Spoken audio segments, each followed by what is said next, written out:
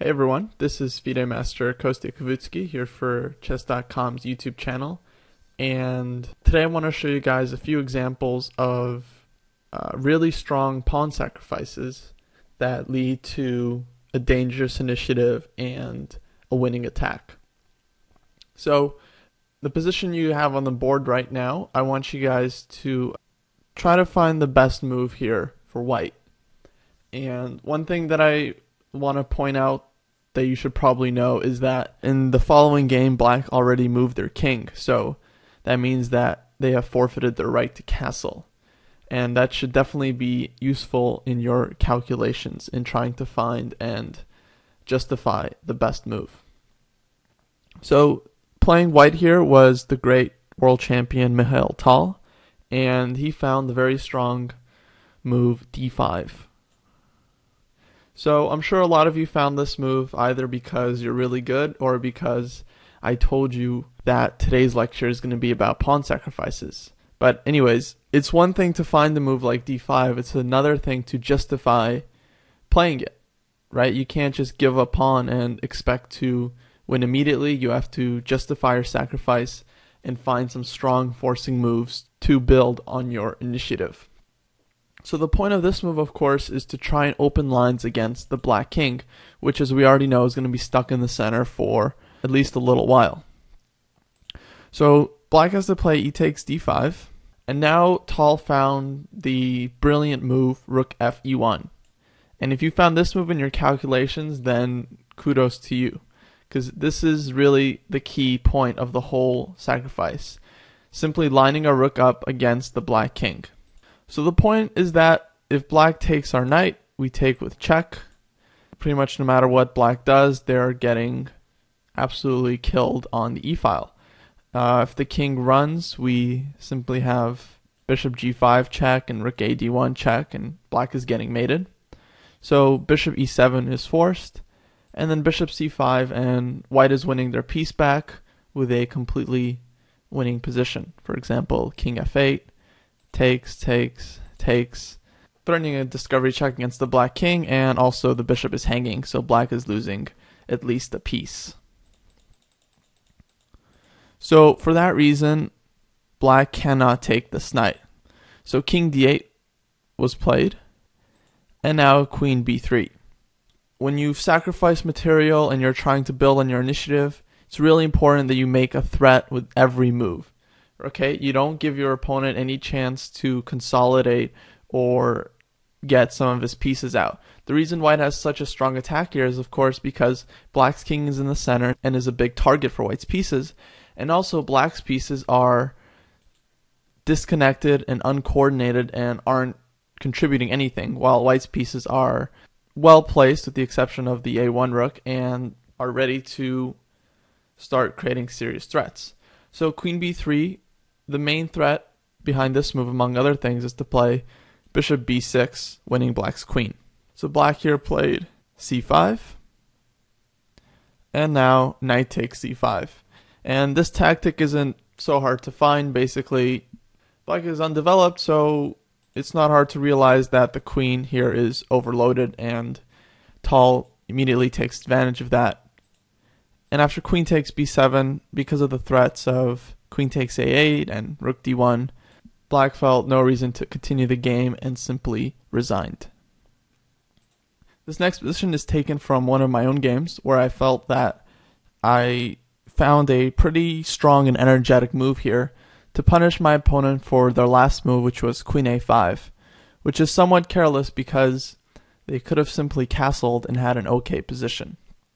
So I want you guys to try and find a move that will prevent black from castling.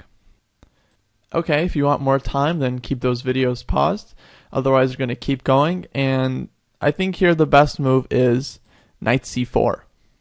So this move comes with a few ideas. The first one is obviously that we're hitting the queen with tempo.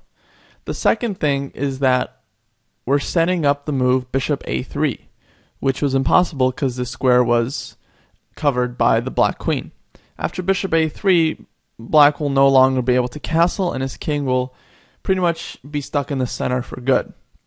And of course, this rook won't get into the game, which means effectively white will be playing with extra pieces on the board.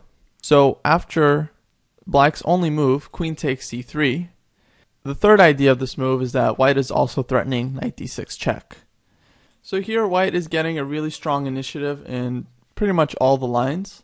For example, after king f8, white can play bishop e3, and black is just behind in development.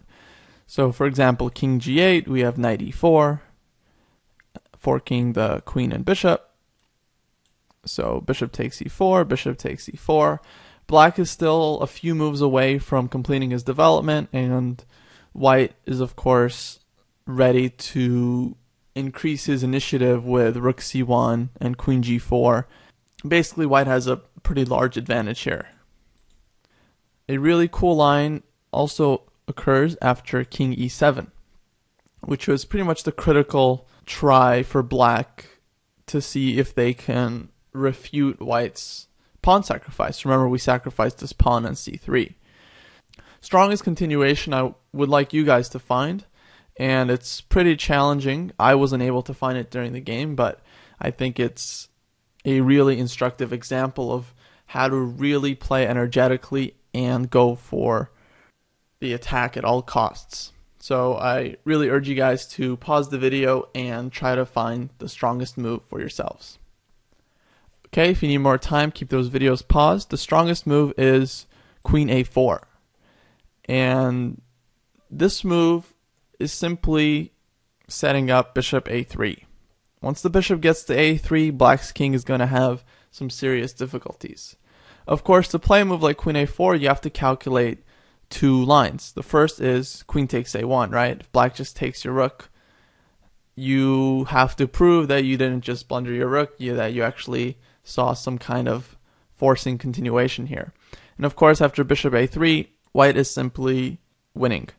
If the queen moves, let's say, to c3, we have knight e4 check, winning the queen. And taking on f1 won't do black any good, because their pieces are still uncoordinated and disconnected, and white's queen is getting ready to jump into the action. We still have this discovery check available, and black's king is not going to survive very long.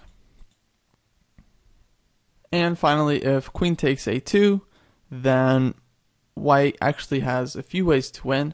I think the simplest way is knight c4 check, and if something like king d8, then we have bishop e7 check, winning the queen. And if king d7, then strong move queen b4, and queen b7 check is a threat. It's practically undefendable.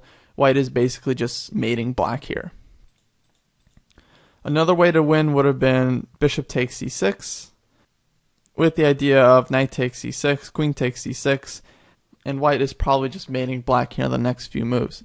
Queen c7 check is a threat, queen b7 check.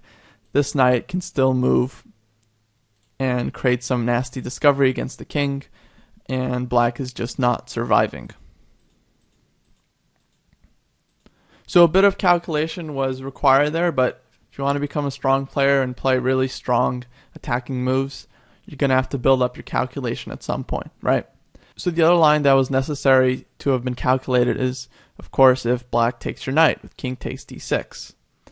And here white wins just by completing their development and checkmating the king. So bishop a3 check, let's say king d7 and rook c1, and black is just busted. All of white's pieces are getting into the game. Queen d3, rook takes c6, black can simply resign. Okay, we're either winning all of black's pieces or we're gonna mate them. So this is pretty much over. So what I want you guys to take from this lesson is a few things. One is to always look for these tactical possibilities of exploiting the fact that your opponent hasn't castled yet.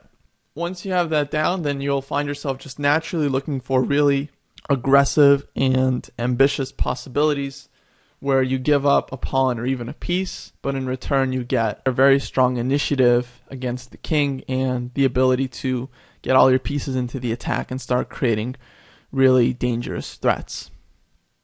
Another thing I wanted you guys to take away from this is that if you are going to sacrifice material, you have to make sure that you try to calculate as much as you can, because there's going to be a lot of hidden tactical resources in every sharp position that you're not going to be able to find unless you train and hone your calculation skills to their maximum. Thanks a lot for listening, and I'll see you around on Chess.com.